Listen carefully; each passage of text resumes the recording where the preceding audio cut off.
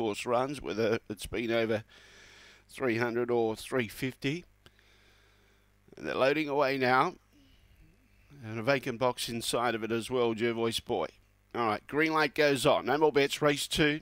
Dash Irrigation and Fodder away in racing. Fairly even line. Maximus began as good as anything. Thunder On is there. Now Mamore's going through in the centre. Jervois Boy out wide. On the inside, Lord Zanti. In front, Jervois Boy. Mamore's got a lift. Trying hard. Coming at it. Thunder On there as well. Mamore coming at Jervois Boy. Oh, tight go. Mamore, Jervois Boy.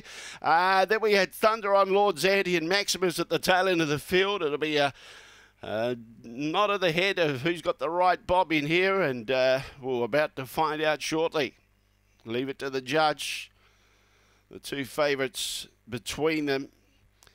Mamore only began fair, found its way in the middle of the track. Jervois Boy had a lead, but Mamore's got the bob in. Number 2, the winner. Number 2, Mamore's got first prize, beating Jervois Boy.